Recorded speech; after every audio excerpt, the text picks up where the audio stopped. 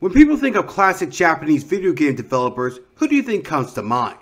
For some of you, you may have answered with Shigeru Miyamoto, Satoshi Tajiri, Hideo Kojima, or if you're one of those edgy folks, Hideki Kamiya, who I heard is notorious for banning people on Twitter that even pisses him off slightly.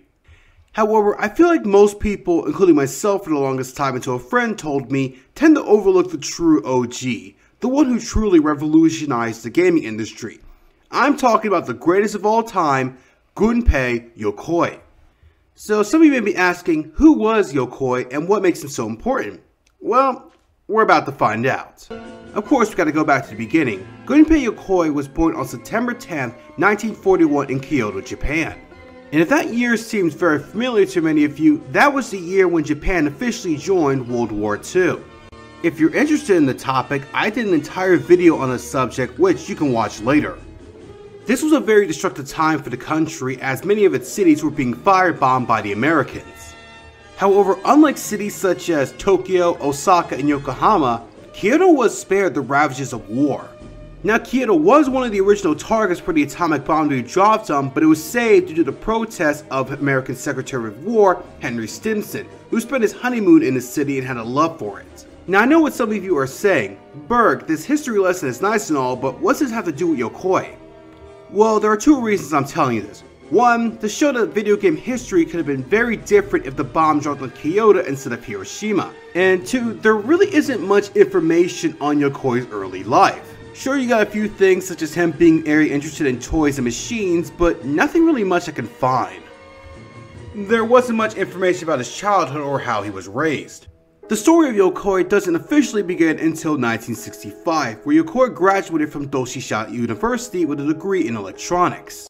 He was then hired by Nintendo, which was a different company back then.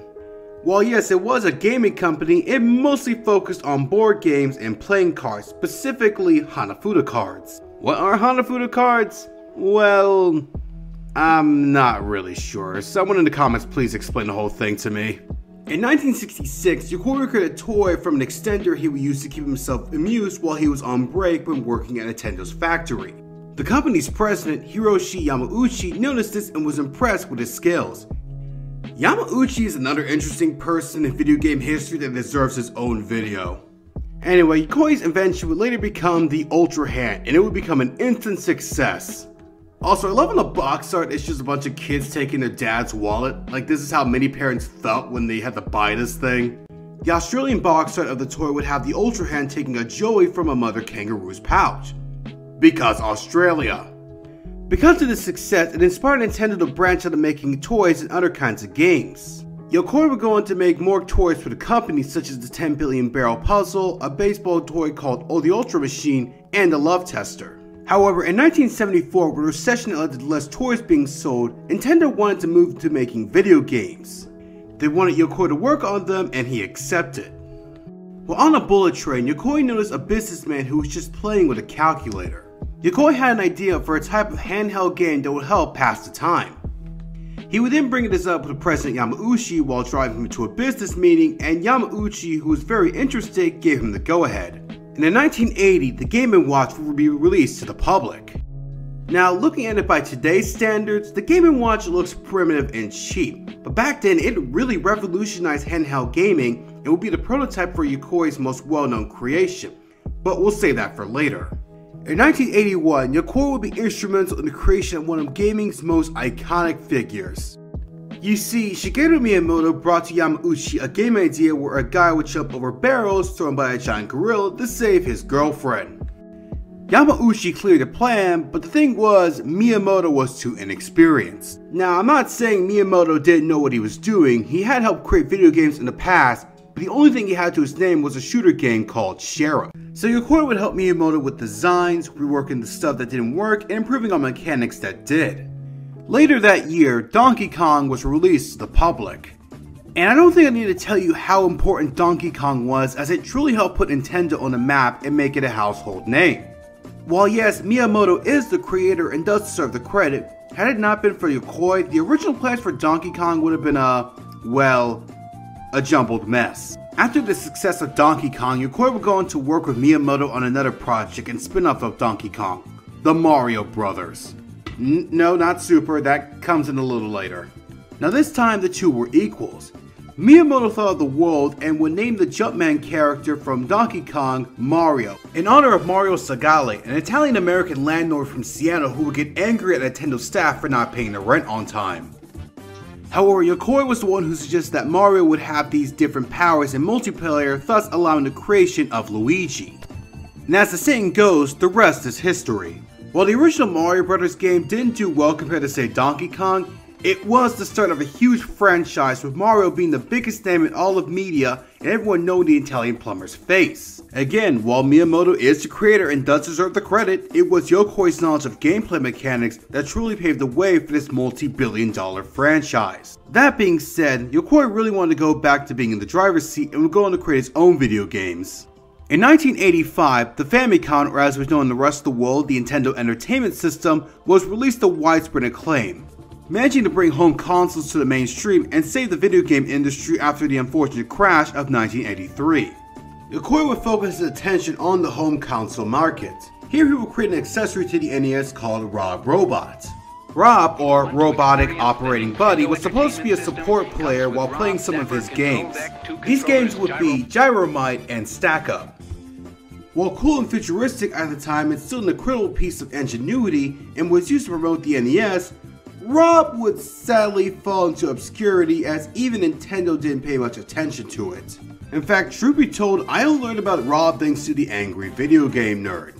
And yes, he's in Smash, but unless you're one of those rare Major League gamers, I have not seen anyone main Rob. Unless you're like a hardcore Nintendo fan, who here is actually talking about Rob the Robot? Not scientifically possible!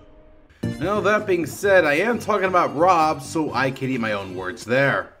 Still, Yokoi would make his own video games, and in 1986 he would get a chance to show what he got. Let's start with his second game first. You'll find out the reasons why I switched around in a bit. This game will be known as Kid Icarus.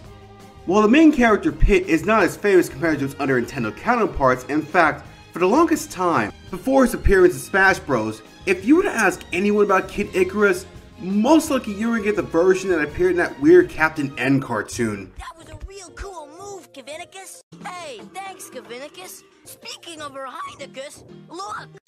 Just doing my duty, Your Highness.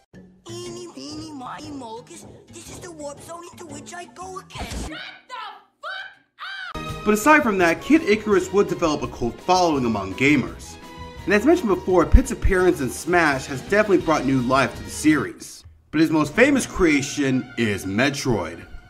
Now, I've heard many fans complain about the original Metroid and how overrated it is, and I can see where they're coming from. But you also gotta see, for at the time it came out, this was amazing.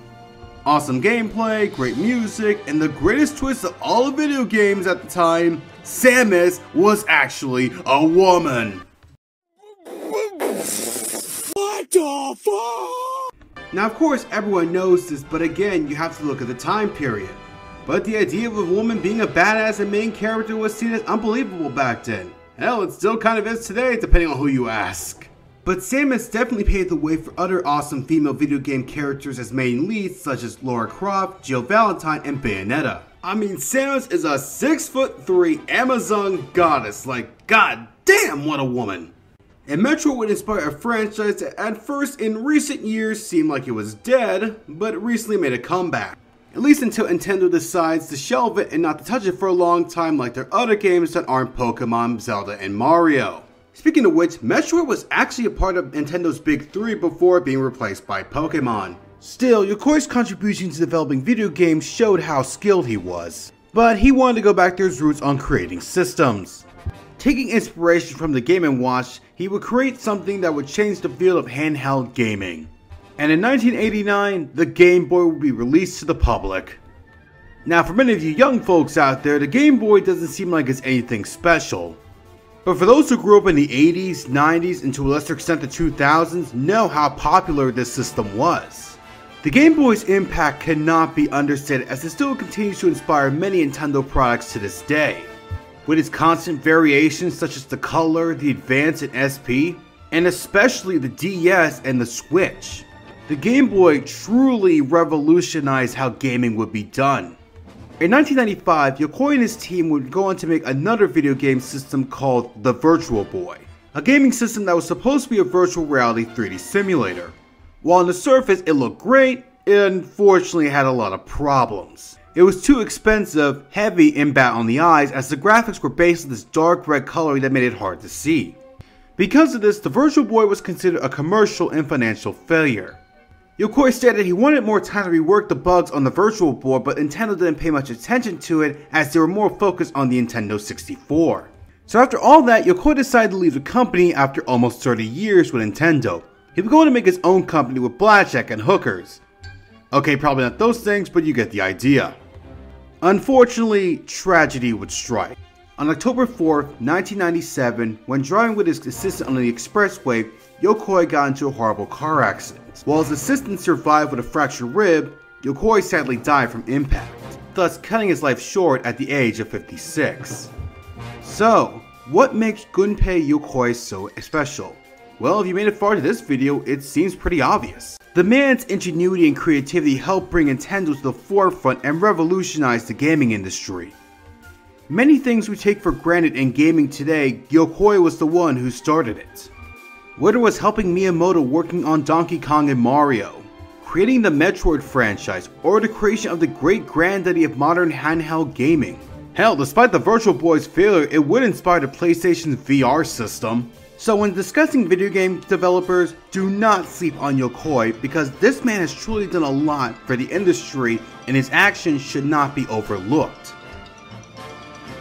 I normally don't speak at the end of this, but I'd like to give a special thanks to my friend Mikhail Gadio who taught me about Yokoi, which made me want to do this video. Another special thanks to Faceless Massacre for making the thumbnail for me, really cool guy there. Anyway, y'all know the drill, like, share, subscribe, blah blah blah, that kind of stuff. Have a nice day now!